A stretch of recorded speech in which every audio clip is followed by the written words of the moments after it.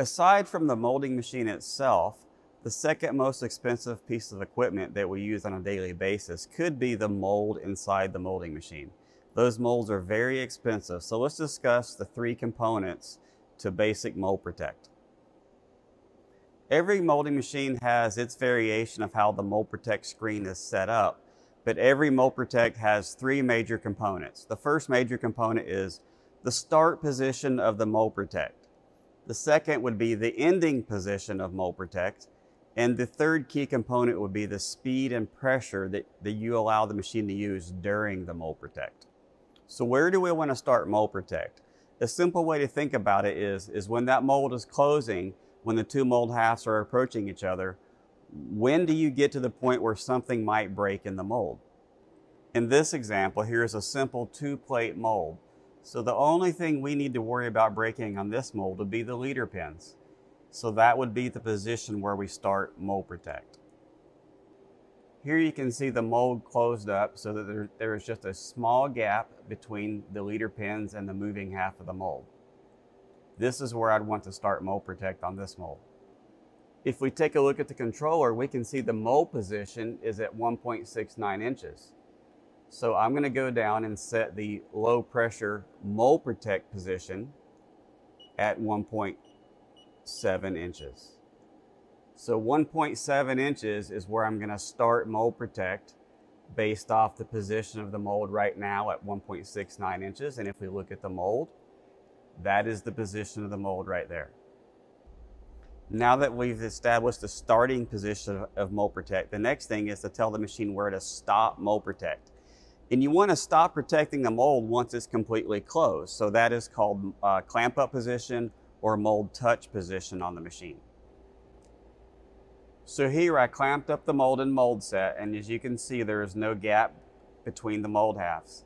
If I read the position on the molding machine, now it says the mold position is at 0.029 inches. There should be a setting on the machine called clamp. It might have a different terminology, but now I would set the clamp position on the machine slightly higher than the actual position. Now that we've established our starting position for Mold Protect and our ending position for Mold Protect, the next consideration is the speed and pressure that you set the machine to go from the starting point to the ending point. So generally you want to slow down during this transition period, and you want to set a pressure low enough so that if there is something between the mold halves, that it will stall the clamp movement and give what we call a clamp alarm. On this machine, we can see the pressure to use during Mold Protect is right here at 5%, and right here 20% is the speed that we use during Mold Protect. The pressure aspect is the most important setting during Mold Protect. You want to use as little pressure as you can to get the mold to go from Mold Protect start position to the clamp up position. So you could set that pressure really high and the mold would close, but it might not stop on a part that's in the way. So you might need to experiment by lowering the pressure, and eventually you will get to a point where the mold doesn't clamp anymore.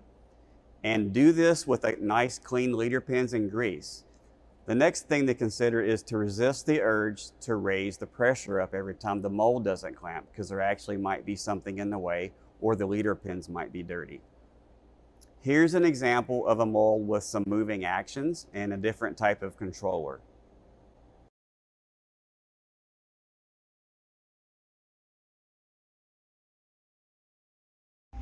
So here's a mold with some slide action. So the mold in the picture you just saw, the slides, the mold is at 2.196 inches. So that would be where we want to start Mold Protect.